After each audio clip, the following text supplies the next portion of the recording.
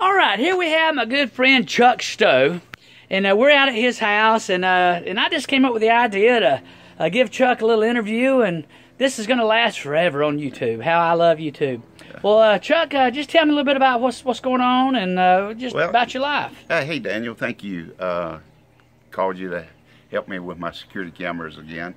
And you asked me about my health, and I just wanted to relate to you that, have this problem called pulmonary hypertension that's due from a massive pulmonary embolus a couple of years ago. There's no treatment, no cure for it, but there are some experimental drugs. But shoot, I'll be 77. God's been so good to me. I'm so blessed. Does it bother me? Yeah, some.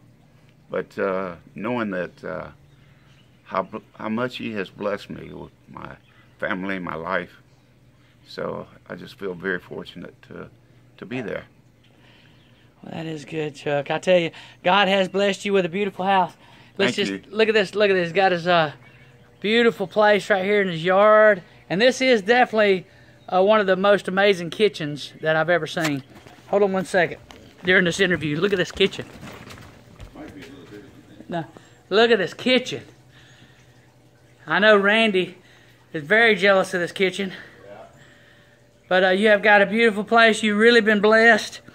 Well, I guess, too, life is short. Well, I think I told you before, I think I know that God knows when He's going to call me home. Yeah. The exact date and time. Yeah, yeah. So, you just have to get up every morning and say, thank you, Father, for the night. Yeah. So. Well, that sounds good. Well, Chuck, I tell you what, it's been great interviewing you here, and this is just capturing a little moment in time. Thank you. Right here, and today is March 4th. the 4th, 2016. Wow. All right. Well, anyway, all right. Well, I appreciate it, Chuck, and we'll see you again. Thank you. All right.